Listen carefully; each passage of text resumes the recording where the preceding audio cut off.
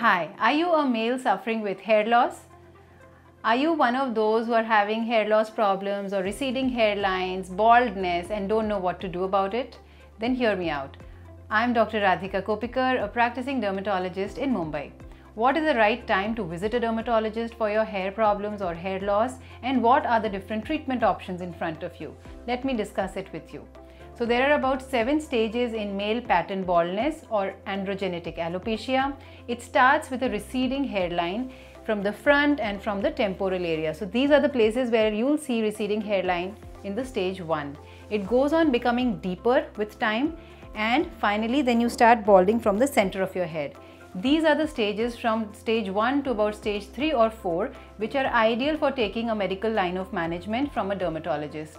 So you must not delay and visit a dermatologist if you have any of these signs like receding hairlines from the front, from the sides, or thinning of hair in the middle of your head. So this is the time when we can help you with medications, with applications. There are certain treatments like derma rollers or micro needling, derma pen, PRP and growth factor concentrate injections, which are extremely helpful in reversing this hair loss.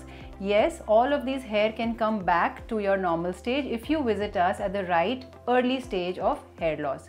After this, you will see that the thinning of hair will become more, it will become worse. You'll start seeing a bald patch on the center of your center of your head.